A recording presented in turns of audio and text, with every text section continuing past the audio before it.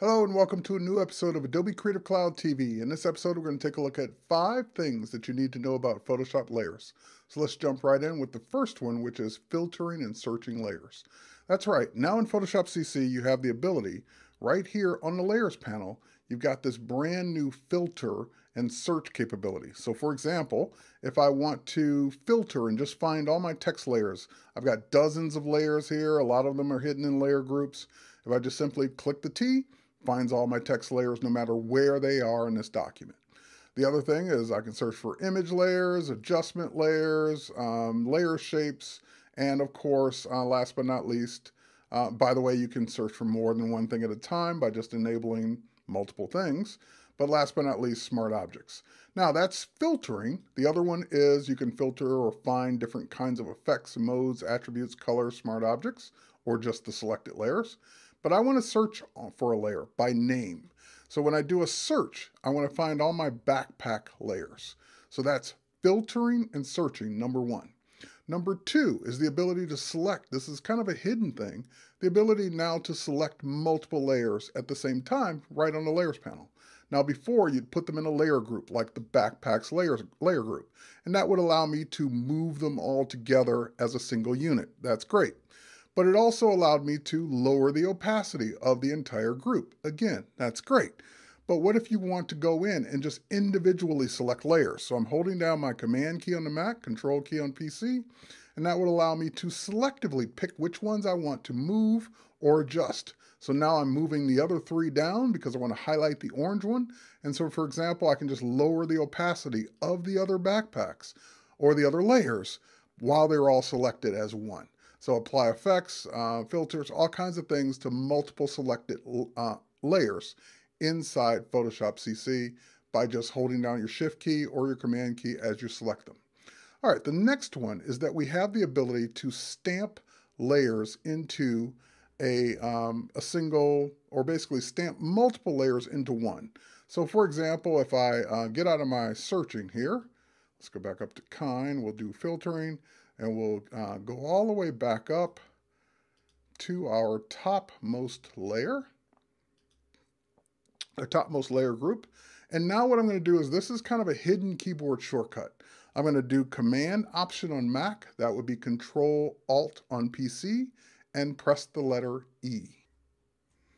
When I press the letter, or press Command Option Shift E, that will take all my visible layers and combine them into one new layer. This is great if you want to apply, you kind of want to keep your layers for going back and making adjustments, but you kind of want to take a composite and do something to that whole composite as one single layer without affecting all the individual layers that made that composite in the first place. And by the way, if I wanted to just prove that, I can turn off all the other layers, which by the way, this is a tip that you can drag down the eyes of your layers panel to turn off that one layer, which now houses everything.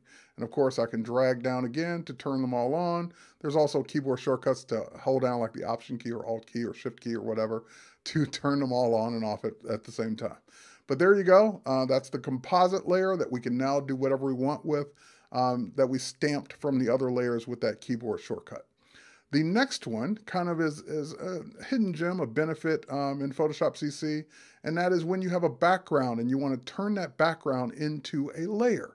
Well, you could do that before. You could double click it. You could drag the lock icon. There were all kinds of ways to do it, but now it's very simple. All you do is click the lock. That's it. Click the lock. You've unlocked the layer and turned it into you've unlocked the background and turned it into a layer. So that is your number 4. Things you want to know about layers inside Photoshop. Number 5, and this one is the new generator feature added last fall in Photoshop CC. So for example, I've got this document here, which obviously has a bunch of layers, and in my preferences, I've enabled the generator plugin. In the file menu though, I still need to do one more thing. I need to tell it for this particular document that I want to use generator. So I'll go down to the generate menu and enable image assets. Now that I've done that, Photoshop is now monitoring the layers panel for any layers that I name with a file extension. And which, by the way, if there are any that already have a file extension, then it will create a folder. Here, I'll show it to you in the operating system. It'll create a folder called Assets. It'll call it the name of the Photoshop document with dash assets on the end of it, and it will put it in the same place as the original PSD was saved. So here it is. Here's the folder of all those assets. And what I want to do is create a new one from my circle background. So let's go in and let's rename this layer. We're going to name it .jpeg. So when I name it .jpeg, that will create, we go back, a circle background JPEG. It just made that particular layer. Now if I go in and I change that layer, let's grab the paintbrush. And by the way, here's a bonus tip. I want to lock the opacity of this layer so that I'm only painting on the pixels that are already there. I'm not adding any new red pixels. So there we are, we're painting on that layer. And now if I go out in the operating system and look, there's the circle background JPEG that it made with that red on it. So if I change the color, for example, let's pick a different color and let's go with the blue this time. And now we're painting with blue. And as soon as I let go, it's going to go and make that blue layer or that blue image. So taking your layers as you name them as file extensions and making layers out of them. And as a bonus tip, you can have both types of graphics or multiple types of graphics. So if I double click the file name and I hit comma space and I call this circle CIR BG 2.png. So now that'll make a ping file from that one as well, just as quickly as I could rename the layer. So that's the new generator feature inside Photoshop. And those are 5 things you need to know about Photoshop layers.